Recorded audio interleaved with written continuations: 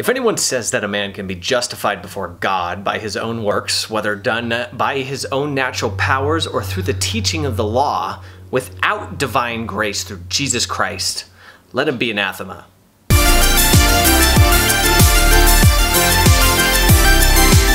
Hey everyone, this is Josh Smith. I wanted to touch on some thoughts that I've been having. We are in the 500th anniversary of the Protestant Reformation. It was the main dividing point for Christians over the past 500 years. We have so many different denominations now in terms of Christianity: Protestant Christianity, Orthodox Christianity, Methodist, Baptist, Presbyterians, you name it. There are thousands of different belief systems and a lack of unity between them. And the dividing point really came between Martin Luther and his 95 Thesis on the Whittenberg Door in Germany. And I wanted to touch on the Council of Trent. In my dialogues with a wide variety of Christians, a lot of them point to this council and the documents that were in it as kind of the key point, or the key evidence that the church believes in a works salvation model, or that one needs to do works and work on their own merit and so on and so forth in order to be saved. After hearing a lot of that in my dialogues with people, I was like, you know what?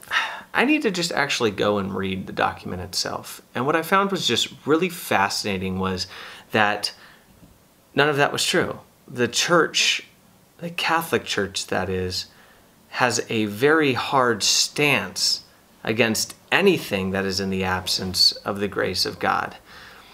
And because of that, I think there is a lot of misunderstanding and misinterpretation and misrepresentation of what the church actually believes in terms of justification and how works and faith work together. The canon that I read in the beginning of this video is Canon 1 of, I think, Session 16? Session 6? Canons concerning justification in particular. Effectively, what the canons are saying is that, look, we agree nobody can be saved on their own merit. It's entirely because of God and His grace, and that grace is being bestowed upon man. It's a freely gifted thing. There's nothing we can do to actually obtain that. Eternal life is purely a gift from God. Where the dividing line tends to be is between this state of justification, if you will, and how that works together throughout the lifetime of a believer. And the church does and always has taught free will doesn't cease just because you now are a justified individual. You now are a son of God. You still have free will. You still have the choice to choose sin or to choose life. That ability to choose still falls on us.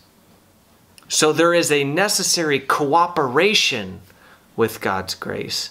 If anyone says that without the predisposing inspiration of the Holy Ghost and without His help, man can believe, hope, love, or be repentant as he ought, so that the grace of justification may be bestowed upon him, let him be anathema. If anyone says that without God, you can obtain the grace of justification, well, that's just nonsensical.